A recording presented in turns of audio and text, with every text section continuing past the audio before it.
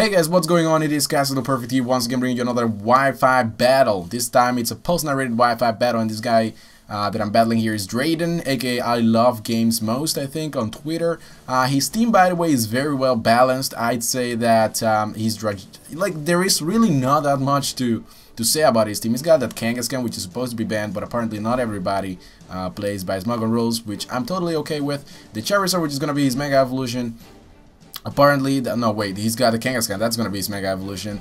He's got a Charizard, which I don't know why, and he's got a Scavalier, Sylveon, you know, not much to tell about that. They are pretty much self-explanatory, and Dragology, which I'm not too familiar with because that Pokemon I don't get to see it that often whenever I'm battling. But anyways, we'll definitely find out what this game is all about and what Drayden is all about. Obviously, I'm gonna be starting with a Heatran, which it's possibly the first time that I've ever used a Heatran, the 6th generation on my channel. So I'm just gonna go ahead and start off the battle using Stealth Rocks as he goes for the Water Pulse, and I'm like, okay, isn't Dragology supposed to set up Toxic Spikes or something like that? I remember something along those lines when I was, scrolling through my subscriptions. I saw somebody using one of these things, and they started setting up, and I was like, this guy is not really setting up. I'm just gonna go for the Will-O-Wisp here and burning. Absolutely, I don't even know why I did that, but I did it, and then it rang a bell in my head, and I was like, okay, I am supposed to switch out now because he's dealing super effective damage to me.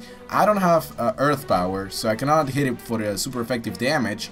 So really, all I can do at this point is just go ahead and switch out. So that's exactly what I do at this point, and I'm gonna bring out Slowbro, simply because Slowbro resists the water type attacks. Like that Water Pulse is really not gonna do that much damage. It realistically doesn't do anything, which is absolutely fantastic. He's still burned though, which residual damage is always good, but still, it wasn't really like the smartest of the moves that I could have pulled at that moment. But hey, sometimes we make mistakes. We're all humans, right? So he's gonna get burned. He's gonna get a little bit of burn damage. Then he's gonna proceed to go for the Thunderbolt, and I was like, what the hell is going on here? Is this some sort of Assault Fest, Dragology, something like that? I don't know. I don't know what's going on, but this guy is going totally offensive against me, and I did not anticipate the Thunderbolt. So I was like, I am in a world of trouble right now. I'd better switch out because another Thunderbolt will definitely take me down on the next upcoming turn. So I do in fact switch out here and go out into my Scolipede, which is going to be the shiny Scolipede. This is one beautiful shiny though. It's really unfortunate that I Pokegen this one, so the shiny value really falls down to 0. So it's like, yeah, it's beautiful, but still it doesn't feel like I am supposed to be happy about it. So anyways, it's gonna go for the Shadow Ball to deal some super effective damage. Again, the Thunderbolt would have been super effective as well, but it doesn't really matter because I'm gonna retaliate with an Earthquake, deal super effective damage, and take down the Dragology, which is absolutely fantastic. This thing did so much damage to my team, it's unbelievable.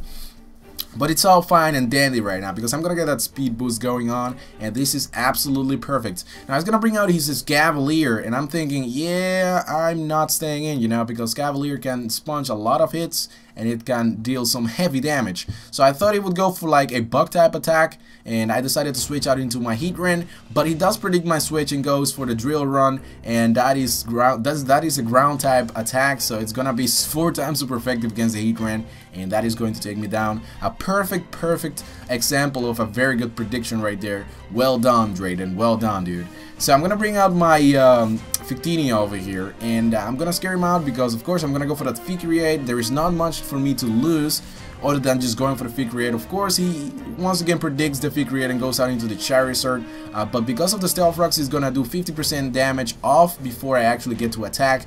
Then I'm just gonna proceed to go for the Figure-8, and it doesn't even kill.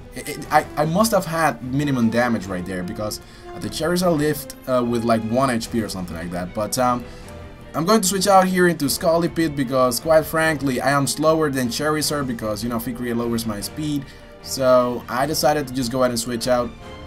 So I'm just gonna go for the Aqua Tail here on the Charizard after sponging a Shadow Claw, and apparently this is a physical Charizard, and something is telling me that he's running 2 Mega Stones on his team, being Charizard and Kangaskhan, but apparently a Kangaskhan was the better Mega Evolution in this battle, so that's why he decided to use Mega Kangaskhan.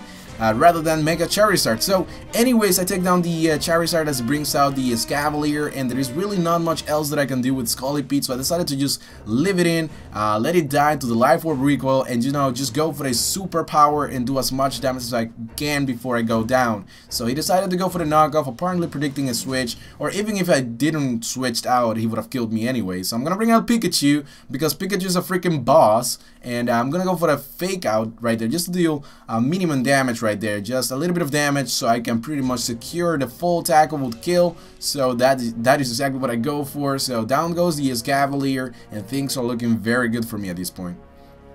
Now he's gonna send out his Reuniclus, and this is something, ladies and gents, that I did not anticipate. I went for the knockoff here, but who the hell would have thought that a knockoff would have done so much damage? Oh my god, so much, that did so much that I'm still impressed by the amount of damage. And even him, he did not anticipate that to do that much damage. In fact, I don't think people predicted knockoff Pikachu. So I bring him down to like 1 HP, and then I proceed to take him down with the full tackle. He was able to put up the Reflect, which is, you know, pretty unfortunate because the Kangaskhan is gonna come in, and we all know how dangerous Kangaskhan's can be. So I'm just gonna switch out here because I'm gonna need that fake out for later. As much as I'd love to stay in and go for the full tackle, I thought that he would go for like a Sucker Punch, most likely after the Mega Evolution, but it doesn't do that. In fact, it goes for the Bulldoze, which is super effective against electric type Pokemon, just like Pikachu. But I decided to bring out my Slowbro here and take it. My speed is gonna be lowered, and of course, because of the parental bond ability of Mega Kangaskhan, is gonna be able to hit me twice. That is going to do quite a lot of damage for a move that is really not all that powerful. Now it's gonna go for the Shadow Claw here. And it's quite funny because I haven't like seen two Pokemon of the same team running Shadow Claw. Shadow Clawing its entire entity is not a move that is used quite often, so it was very good to see that happen there. So he's gonna go for the Shadow Claw, still not gonna be able to kill me, even after hitting me 2 times. So I'm just gonna paralyze this thing to make sure that my Pikachu will outspeed at some point, and he doesn't get to outspeed anything else on my team. So he's gonna go for the Bulldoze here, most likely predicting the switch or something like that, I don't know. But he still doesn't kill me because, you know, Slowbro is a monster, and its defense stats are sky high, and he's able to, you know, sponge that attack, and I'm able to go for that Slack Off, which is absolutely fantastic. It's gonna bring me back to, I'd say, 80% HP, so which is perfect. Now I'm gonna switch out as he's gonna switch out as well. We're gonna both switch out on the same turn, which is quite funny. Now I was gonna bring out his Sylveon, which is, it's totally fine by me. It's gonna be the Sylveon, you know. I'm gonna bring out my Raticate, which is you guys all know exactly how powerful this Raticate is. It is that Guts combination with Flame Orb and that Facade, dude. It takes down the Sylveon in one blow. Absolute power. That is the freaking definition of what a powerful Facade is supposed to look like.